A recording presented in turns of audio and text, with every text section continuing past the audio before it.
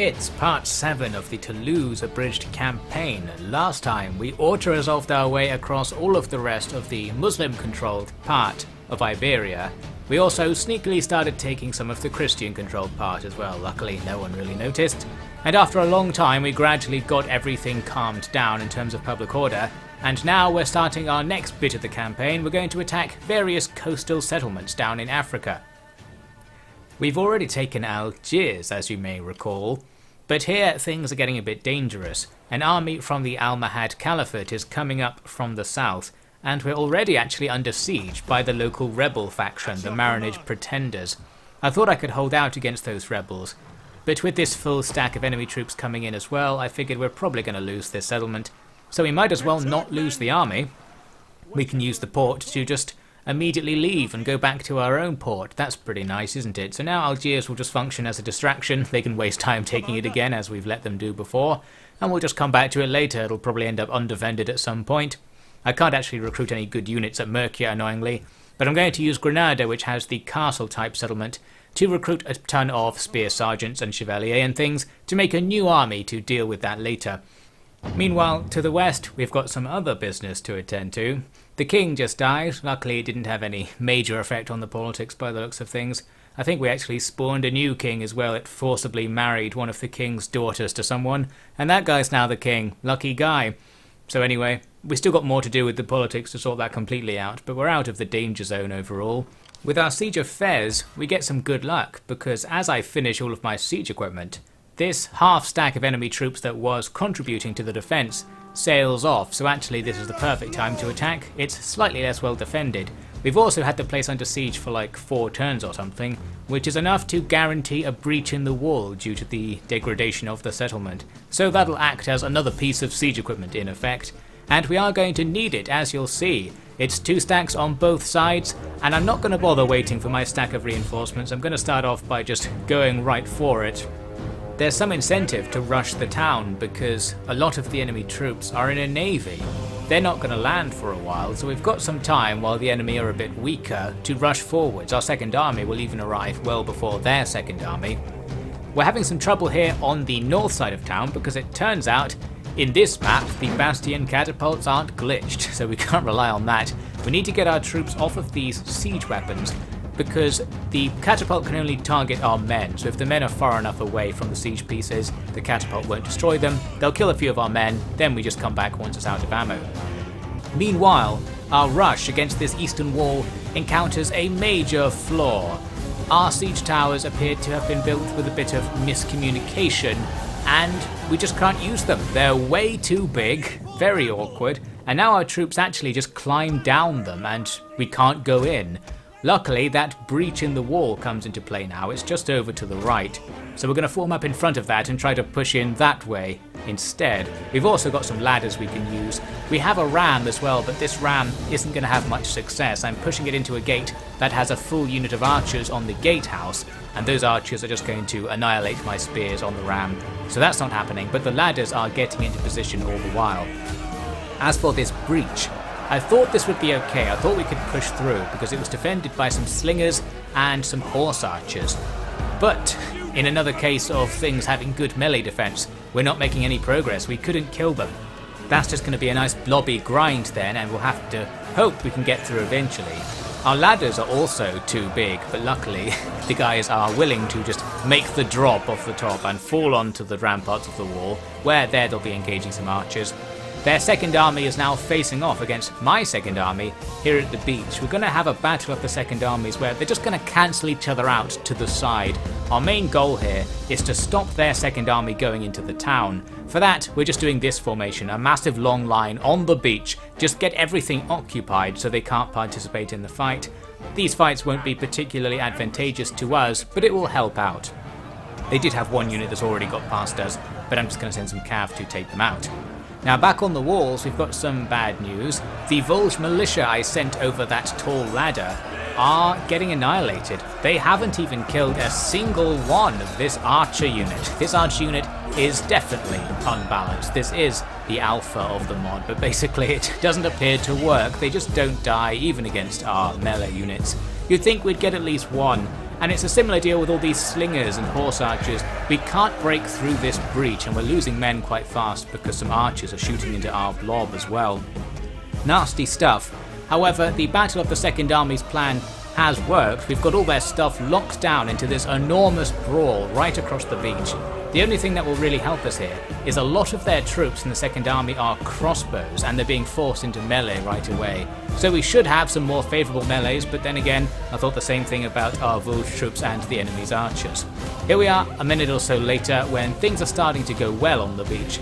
The enemy do take losses, and I'm setting up ready to kill them as they rout by stopping them from running down the beach towards the edge of the map. As for our breach assault, we are not making any progress still. The enemy have lost a few slingers there, and they pulled the slingers defending the breach back, but they had swords instead now, so it's only getting harder. Their archers have killed a lot of my knights waiting outside the walls as well. However, the ladders have finally found some success. We've cleared away the enemy's archers in the area. Now they can come in to start getting behind the breach to help. This unit of spears was going to capture that gate, but I realised that's pointless. They're just going to get shot to death by the archers. We don't need that gate anyway.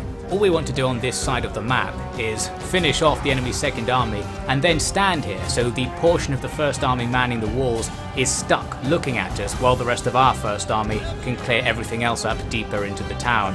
Starting to see some nice routes there. As the enemy's second army troops try to leave, they should get killed, which is perfect because as reinforcements they won't get killed automatically. Meanwhile, at the breach, with our troops now coming around from the ladder zone, unfortunately we still have to take basically an even trade with our swords against their archers and slingers in the melees, but we have enough men to push through and actually get rid of them even with unfavourable melees going on, or surprisingly unfavourable ones. Moving on then, we get to the point when the second army is pretty much dead. We've won that, and the balance bar says we've won this battle really. Just need to finish things off. Looks like we've broken through those archers and slingers. Just the last couple of units to kill, and then we'll finally be through that breach. Here we are when it's down to just some archers, although not just any archers, it's magic enemy archers who are going to hold up my blob for a while, but we do have enough stuff to kill them this time. As for what they have left, to get to where we are they have to go around the outside of the town due to the position of barricades, and I'm going to use my magic crossbows on our side to hold the enemy back. We'll just fight them in melee with our mysterious melee defense abilities, and they won't be able to get through, thus delaying them, while we send most of our troops over to the capture point. They did have one unit of spears defending it. It's their leader, the leader of the garrison army that is. We hit them with a few shots, absorbed that charge onto our crossbows, and now they're in trouble because we can hit them from all sides with a few bolts at first and then a cav and infantry charge. Gonna have our crossbows go. Start taking that capture point to get the timer going. The cav charge in. This is always a questionable moment. I'm not really sure yet in this mod what effect cav charges have on spears, but in this case it is good enough. We take them down and that's the end of that, and really that's the end of the battle, because after we start capturing the point, all of the remaining enemy units chain rout and we don't even have to finish the capture. That's that then. We'll end the battle and take our win. A very messy one, and our first army was very heavily damaged by that messy assault, but we didn't lose any units, and in Attila logic that means you didn't lose anything technically, whereas the enemy took extreme losses. They lost almost everything. A couple of units escape from the second army, but basically we're in business here. Fez is a nice capture as well. It's got a whole bunch of leveled up buildings. They're all destroyed now, so we're not making that much money, but once this place is repaired it will be our most valuable settlement by far, although those repairs are all going to be nice and expensive because of the buildings having high level. So it will take a while, and of course public order is going to be an enormous issue. We'll have to sit around with a full stack there to control it. But that doesn't mean we can't still move on, because our second army is in really good condition after that fight. They absolutely annihilated the enemy's landing troops as it turned out. And now we can come down to Marrakesh and actually start the siege this turn. We can move all the way, beating the enemy's fleet that was trying to sail there. We'll make some equipment and get this going as well.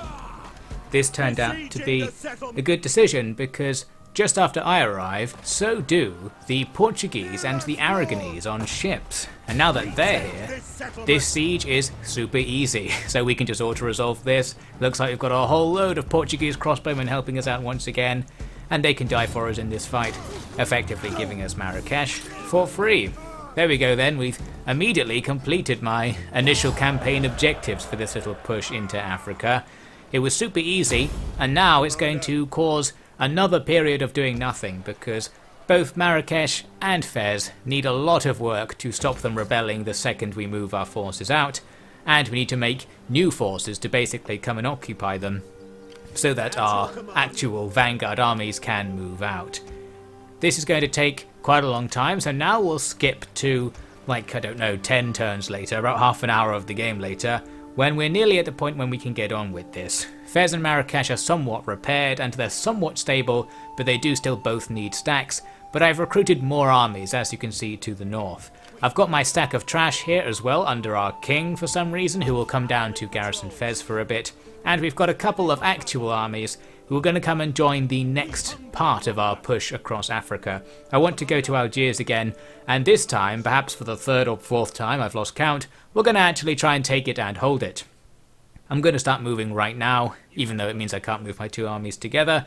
We like to do things a little bit riskier just for fun. The Marinid Pretenders have converted it away from being a Norwegian-style settlement at last, so they will have a garrison and stuff, but that's fine. The regular Marinids are currently sitting on the road to the east of Marrakesh, waiting around and raiding us occasionally. They're going to be another thing we want to do. We want to move east out of Marrakesh if we can, but right now we can't because of public order. You might note I am wasting my king by having him lead the trash stack. And the actual reason is, I just don't care enough to change him into being one of our vanguard leaders, which would be better for us politically. He also dies as we get to the next turn, so now our king isn't leading the trash stack as it turns out. I don't think it had any effect on politics, that's just what I'm checking here. Need to spam some more offices and stuff to make sure we can get a tiny bit more power. I want to try and get to the middle if I can, but as I mentioned earlier, I'm at the point where I don't care that much what happens, so we'll just see what happens with that, if anything happens at all. As for the Marinid Pretenders, it looks like they've moved all of their units towards Palma and now they're right outside the docks. So that's a bit of a risk. I thought maybe I could swoop in and besiege Algiers this turn to bring them back, however we don't quite have enough movement points. Still, me coming and standing here might alert the AI and might save Palma from being attacked by sea or something. We're also now ready to move out of Marrakesh because the trash stack can move in. We're getting huge public order debuffs from religion here, but I've recruited our 2 allowed priests to stand there and do the conversion, and once you have priests there, you can actually convert places pretty fast, and they provide an absolutely massive public order bonus. We've got some trouble near Algiers though, because the Almohads, who have one region down to the southeast of us now, a very rich region as it turns out, have got loads of troops, and they've sent them over here to attack my leading force. It's about 2 armies split between 3 stacks. We just fall back and they don't pursue, so we've skipped that battle for now, but we're going to come right back to it. As for the Marinid Pretenders, one stack landed on Palma as if they're going to do something, the other one's still in the sea. Not really sure what's going on there, but as it happens, I had prepared another army near Murcia. Originally they were going to sail across and attack Algiers again, but since Palma seems to potentially be under threat, I thought we'll just do that instead. They can sit in Palma and now there's pretty much no way the Marinids can take it. As for the Almohad situation, my backup army now arrives following behind the vanguard and we can do this. Our 2 armies engage there, effectively 2 armies, and it's a pretty even battle we've got here. Time for a nice decisive field engagement. It looks like the enemy's composition has relied very heavily on crossbows, of course, whereas we are relying more on spear sergeants. So how this goes very much depends on the distance between the 2 sides. As the majority of the fighting happens, we're going to want to run at them. We get this good position as I form up near the enemy, with my left flank defended by some cliffs and the right flank by the red line of death. On the far left, I'm going to have all these cav go and attack the enemy's right, because I was pretty confident that their melee line was just the little bit I could see in front of me and their archer line extended way out to the edge of the battlefield, so we're just going to go for that with the cav. In the centre, the enemy did come towards me, which was quite nice, because I'm in a good position. I sort of wanted them to come and attack me. But on the other hand, if I just stand here, they're going to have like double our ranged unit count, so we're probably not going to do all that well in a skirmish. With that in mind, we'll want to move in a second, but because they started charging with some cav units first, we're going to stand still and have the main line in the shield wall formation to see if we can grab a few kills early on. Our cav are going in on the left, hoping to see no real resistance once we get into that forest. And we're going to do something similar on the right. I've got my cav behind this little ridge, and they can go forwards into that forest in front of them where we just saw there's at least one enemy unit hiding, a crossbow unit in particular. Those early cav raids pretty much turned out to be nothing. Most of the time they just went back again. So it's time to run forwards. we're in a good situation because there's a line of trees and a little ridge between our melee line and the enemy's crossbow line, so we can run at them without taking a whole load of fire. Meanwhile, the main thing I'm doing is microing these flanks. We need our vast cav advantage to come into play.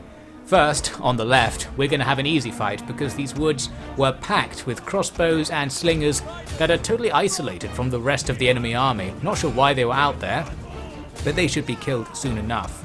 In the center, there's going to be this huge, real messy engagement where the melee lines from both sides sort of clash. We do have an advantage in that we have like double the enemy's melee troops. So that's okay, but obviously I'm not paying very close attention to what's actually happening there. We need to just sweep in on the flanks. On the right flank, things are starting to go well, so with both flanks now looking like they're going to be victorious and our cav mainly fighting enemy ranged infantry, we can spend a bit of time sorting this mess in the center out. On our center right and right wing in general, we win those melees quite fast so we can start folding troops in. Looks like the battle in the forest to the left is just about won, so gradually those cav can come back and help. Our left end of the melee line is the worst part of the fight, because the enemy are just running away and drawing us forwards. We're going to end up being skirmished to death unless we can catch them against the edge of the map. That is, it depends which direction the enemy run and how many different directions they run at once in particular. Things going well on the right though. With our cav now freed up, they can also begin sweeping in to participate in the battle. That group mainly goes in to help with the fight in the forest and our melee infantry, whereas the group from the left was going to help out with our men who are now totally overextended on our center left. They were distracted though by a few enemy units who appeared in the way, so the help was a little bit slow in actually coming into effect. At least things are now sorted out in the center basically. You can see I've now surrounded everything. Our numerical advantage means these melees will go our way eventually even though we're killing the enemy slowly. We're going to get morale advantages all over the place, and with a few units of cav helping out as well, that will be no problem. And the things on the left are now starting to have some effect. We catch up to some of the enemy units and join in the little fights, clearing them up fast before the enemy's remaining ranged units gun us down over time. With that, we split all the units up to go and get all of the rest of the ranged units into melee, and the fight is won. The balanced part certainly seems to think so. A while later, we start seeing some chain routes, and that is going to be the end of that. This is a fight where we need to chase them down, since about half the enemy troops were reinforcements, and there's no way of knowing which ones they were. So, for good measure, we'll hunt down and kill as many units as possible to make this fight extra decisive. A quick glance at the unit cards there tells us that we've lost basically nothing in this fight, so whatever the result, we're coming out on top. Looks like the enemy can phase into other dimensions though, and that unit was just about saved from being cav charged by that secret ability. Still, this does not save their army as a whole. We lost no units, and we barely had any units even be damaged. That was an absolute stomp for some reason. And the enemy got crushed. I guess relying on all crossbows really doesn't work when I can just bring in 10 units of cav and sort that out relatively quickly. However, the action here isn't over because those two hostile armies are in reinforcement range of Algiers, and because Algiers is hostile to us as well, we can actually use this for a siege draw-out. I messed it up at first because my second army isn't close enough to this battle, so by sending in just one army, we actually get a roughly balanced engagement, and that's not what we want here. I was pretty sure there was some way to get both of my armies in and also get the siege draw out, and I just have to stand in a specific place that intersects a couple of different zones of control there. And we end up with this fight. That looks more like it. Now you might think I need to do that manually to get the siege draw out going, but auto-resolves are pretty generous. When you have a giant advantage like that, it just kills everything on the enemy side. So we hit the auto-resolve, and the garrison is totally dead. It just says they have some bastion catapults there which don't count, meaning we move into Algiers this turn and we don't have to do a siege and just auto-resolve them next turn basically. Handy stuff. As for the effect on the Marinid pretenders, well, it actually makes them stronger because their two armies turn into hordes, so they can now recruit units and probably get more money. Overall then, that's not ideal, but still they don't have a chance of taking Palma with my full stack sitting in there, so it's fine. Algiers isn't the best settlement. It's been wrecked by someone, I forget who it was precisely, so we need to upgrade and level it all up again, but we'll get to that later. In the meantime, we do have some other business to attend to. I had an army moving east from Marrakesh, and they encounter the Marinid Sultanate who were just raiding away here, and I thought we might as well just kill these guys. So here we go, a decisive battle where It's actually kind of similar to the last fight we just saw, but it's a scaled down version. It's another case where the enemy have way too many ranged units, so we're just going to take a small look at this battle. Essentially, I move in with Cav on both sides and immediately engage all of these exposed slingers and start killing them. Meanwhile in the centre we just run at them, and even with the few troops we have running at them, we already have a melee advantage, so once our Cav sweep in and annihilate the enemy's ranged advantage, we'll then also have the Cav advantage and they'll be behind the enemy. So yeah, just like in the last battle, we can get a slaughter going, just need to micro things to get it going faster, and once again the enemy's surprisingly good slinger in melee stats will hold us back. We're not just absolutely sweeping through and crushing them, but actually our melee troops are probably enough to sweep through and crush this army on their own at this stage, so it doesn't matter. A while later, we pick up a chain round. I think we killed their general just before as well. And that's that, we've slaughtered everything. This army is not reinforcement, so we don't have to do the rout phase, but we are going to have to kill them again after this because some units do survive.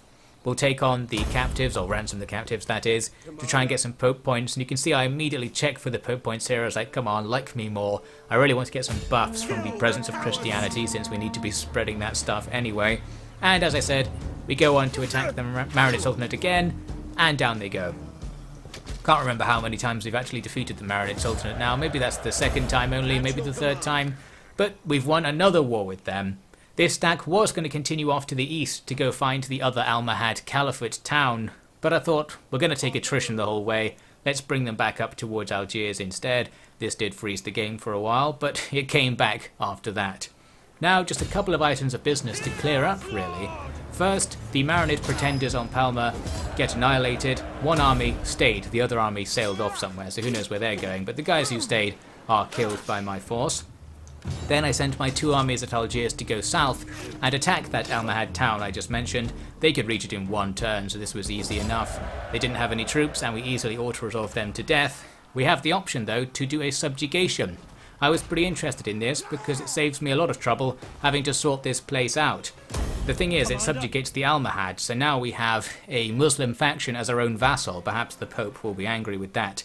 But it comes with a very nice and a very large perk. That being that the Hafsid Sultanate, who were vassals of the Caliphate, are now our vassals by the logic of how the game's rules on vassalships work. That being that if you vassalize someone, their vassals also become your vassals, meaning we technically vassalized a whole bunch of regions at once there, which I was not expecting, so that's a nice surprise. Saves me having to go and kill these people really, because they're the next logical target. Now they're on my side by the looks of things and they're paying me money. A quick look at the diplomatic status map shows that we've kind of won right here. We're allied to virtually everyone around us, including our natural enemies, so that's quite nice. In fact, they're vassalized to us, so that's even better. I'm pretty sure if this was a regular campaign where allied territories and vassal territories count towards your victory objectives, we'd have seen a "You've won" screen by now because we quote-unquote control about half the map through our allies.